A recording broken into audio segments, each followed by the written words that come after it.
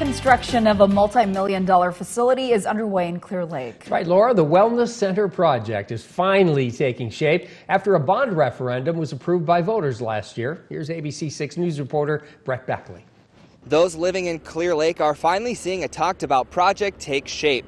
This facility, located just adjacent to the high school, will be for use not only by students, but the entire community. They overwhelmingly thought it was a great idea. The bones are built in a collaborative project in Clear Lake.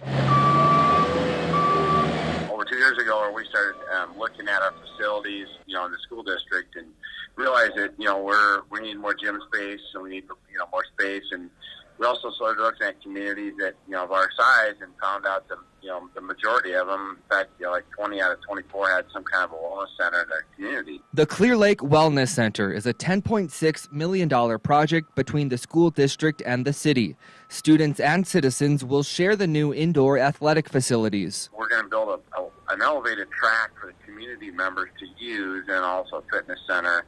So even when kids are in there practicing doing things, the community will always be able to use it. It's about 81,000 square foot building with a 200-meter indoor track, a turf area for some soccer and some things like that. It's got 2 hard court basketball courts, and then 3 multi-purpose type courts that kind of coincide with the track. Leaders are now looking to create a board of directors for the center, comprised of individuals from both the school and city. Crews broke ground on the Wellness Center this past fall and are expected to complete construction by the end of the year. In Clear Lake, Brett Beckley, ABC 6 News.